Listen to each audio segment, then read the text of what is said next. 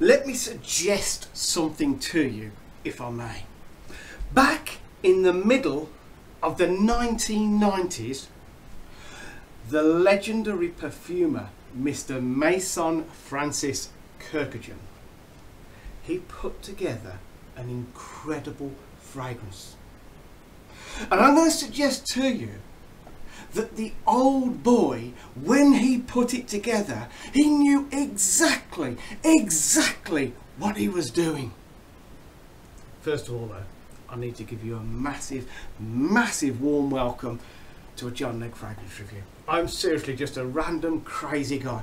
I'm not monetized, I'm not sponsored, nobody asks me to sell their products. It is me sharing my passion for fragrances, hopefully with the idea that you will be inspired to wear a good fragrance every single day. Where were we? Oh yeah, middle of the 1990s. Mason Francis Kurkdjian put this juice together, and I'm going to suggest to you that this juice has stood the test of time. Okay, now before you say, come on Leggy, man, it's old, it's dated, leave it alone. Okay, if you were to try and tell me about sort of the top 5 men's fragrances in the 1990s, you'd probably go Eternity for Men, you'd probably go Hugo Boss Bottled, and then you'd start drying up, you're trying to think of, oh, what was it? Okay, every guy who wears fragrance knows of this fragrance, or most likely has had a bottle of this fragrance. What is it? It is Jean Paul Gaultier's Le Male, the original. And I say the perfumer was Mr. Mason Francis Kurkdjian. Okay, what did he do that is so incredible in this juice? He took the sort of fairly non-original lavender vibe that had been used in so many men's fragrances. I mean, as in the standard sort of lavender vibe, that sort of very tangy, sharp, almost bitter lavender, and he smothered it with vanilla. Okay, and it is essentially a lavender vanilla scent. Okay, Leggy, there must be other notes in. Yes, of course there are other notes in there. Right, he took a pinch of citrus at the top, put the pinch of citrus in. He put a pinch of spices. There's a little bit of cinnamon, there's a little bit of cardamom in there. Okay, this fragrance, right, the overall outcome of this fragrance is a fresh, soapy fragrance. It's incredibly clean. It is just like out the shower. It is incredibly masculine, although it's sweet, and it is incredible in terms of, for my nose, I say this stuff is timeless. Let's spray it. You have to pull the little off his neck.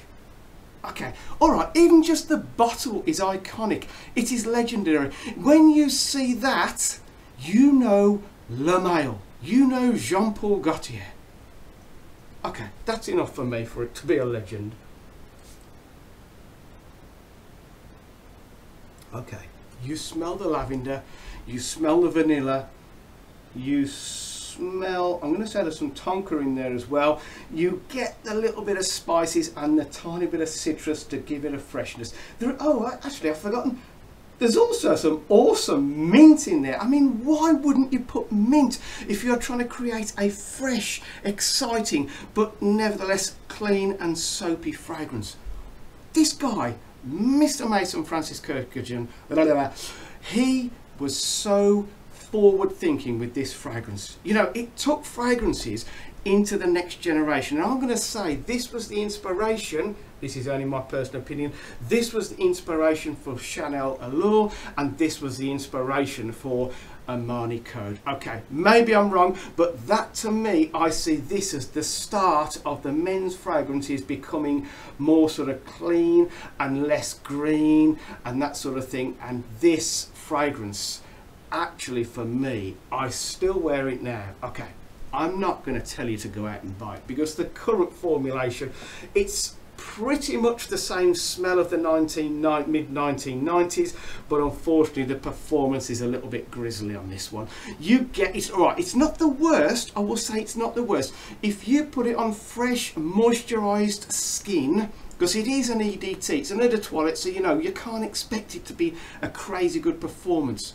And it's been reformulated, I'm going to say several times, it's been sold and it's made under license, blah, blah, blah. In other words, it is pretty much the same smell, although it's perhaps lost a little bit of its depth, but the performance, let's just get this out of the way, it is not a great performer in its current formulation. It was back in the day, it was a powerhouse, it was a room filler, it was a choker, it was an attention grabbing fragrance. These days, on my average non-oily, non-dry sort of Anglo-Saxon kind of skin, I get about an hour and a half to 2 hours of being a scent bubble. There is a little bit of projection maybe in the first half hour, and then it pretty much fades to a skin scent. It's a skin scent for about 5 or 6 hours, and on clothes it's similar, but realistically your scent bubble lasts anything up to and including 2 hours. Don't expect any more. So it is not the worst performance, but it's not a great performance. But realistically, you know, I'm not sponsored, I'm not selling you. Realistically, I'm talking to you about fragrances with the hope that you'll go, oh, I've got that, I might go and wear it. Or even that you'll go and get another fragrance from your wardrobe, put it out for work, ready for the morning, and you spray it before you leave the house. You will have so much of a better day wearing a fragrance. And you know what, I've been banging on about this for the last couple of years, and seriously, a lot of people have fed me back and said, like, you're right. Or some people have said, oh, I've got that fragrance, like, you've just reminded me. Or some people say, yes, you're right, like, it is so much better wearing a fragrance.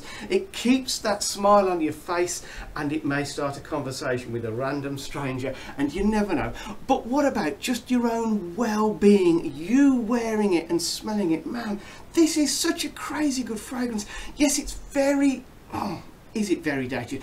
Yes, it has a dated element because you know it came from something your dad or your granddad would wear. But realistically, if you're in the market for a fragrance, a clean, soapy, gentleman's classic, this, you couldn't get much worse than this. This is absolutely crazy good. Okay. I appreciate you coming to this channel. I appreciate your time. I appreciate your patience, and I appreciate the fact that you're considering a cheeky thumbs up. Yes, thank you very much. And I would love you to come back next time. In the meantime, please stay safe and choose a good fragrance and wear it every single day. You know, don't wear it Monday and then, oh, I forgot Tuesday. Wear it Monday, Tuesday, Wednesday, Thursday. You know, get your fragrances out, ready for work in the morning, chuck them in your bag for work, keep them in the glove box of your car, have a fragrance with you all the time, because you never know when you might need to top up and keep that smile going. I'm going to love you and leave you now. Good night and goodbye.